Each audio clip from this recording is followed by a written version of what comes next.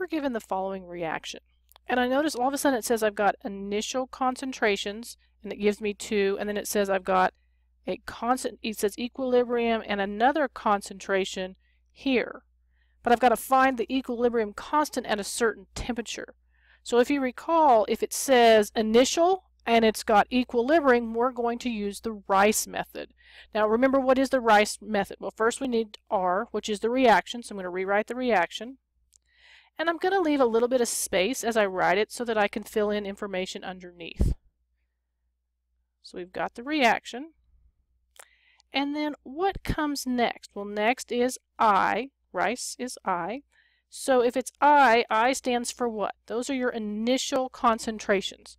So when I initially started, it said CO was 0.27 and H2 was 0.49.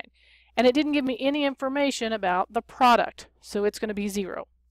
And then we've got C, so that's going to be your change. Now, how much did it change? Well, we're not exactly sure yet, but we know that at equilibrium what the product was. So I'm going to come down here for equilibrium. And I know that the equilibrium, the CH3OH, was 0.11. Well, 0 plus what gives me 0.11? It gives me positive 0.11. We'll make that a true statement. So if I had to add it on this side, remember if it's on the other side, I'm going to have to take it away. So for every 1 mole of CH3OH, there's how many moles of CO? Well, there's just 1. So I'm going to subtract 0.11.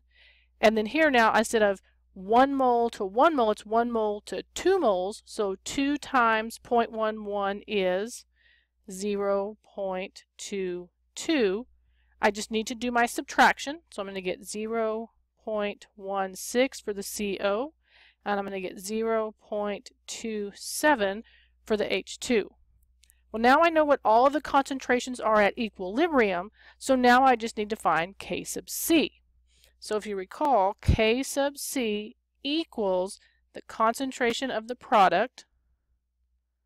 I don't have a coefficient, so it's not raised to any power, divided by the concentration of the reactant. So I've got CO, it's a 1, so it's not raised anything. I've got H2, there are 2 of them, so that's going to be squared.